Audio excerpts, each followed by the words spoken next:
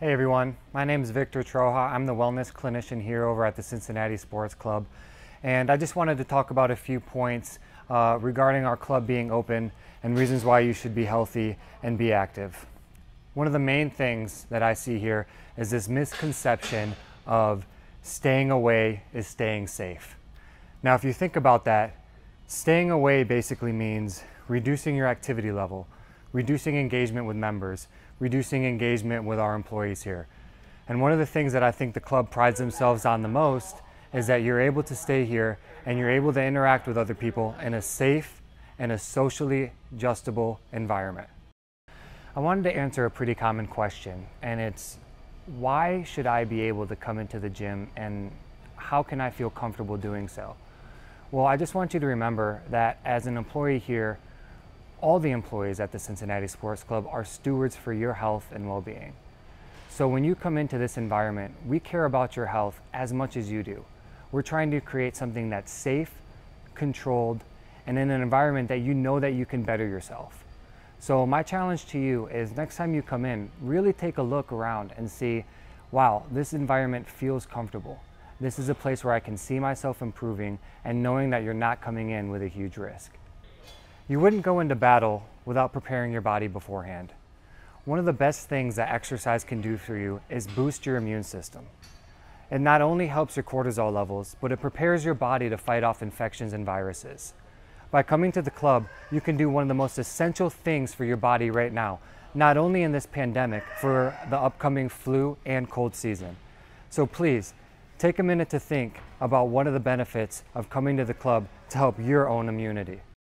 Just remember that being active isn't just getting in shape. It's mental, it's social, and it's physical.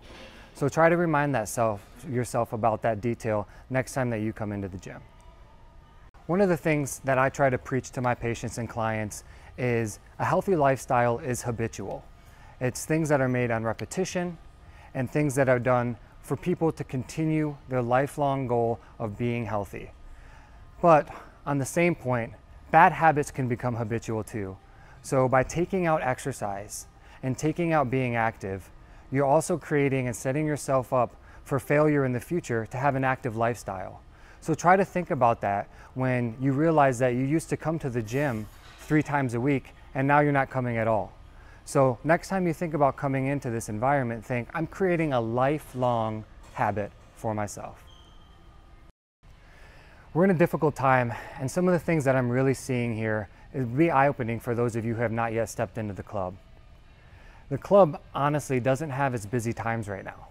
As somebody who works out here and sees patients and clients on the fitness floor, at any given time I can go out there and I know that I'm in a safe and controlled environment. I don't see overcrowding. I don't see people not taking care of equipment.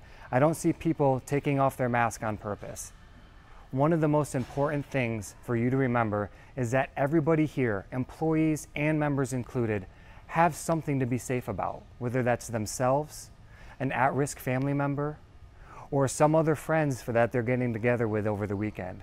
So please know that you're coming into a controlled environment where us as employees and those working out next to you all have something important to live for.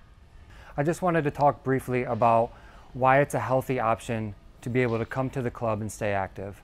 One of the main reasons is putting your life on hold and taking a pause from your activity levels in order to avoid any troubles that might come might not be the best option. That risk might be far outweighed by the fact that if you don't stay active, you have other comorbidities and other health issues that might arise down the road.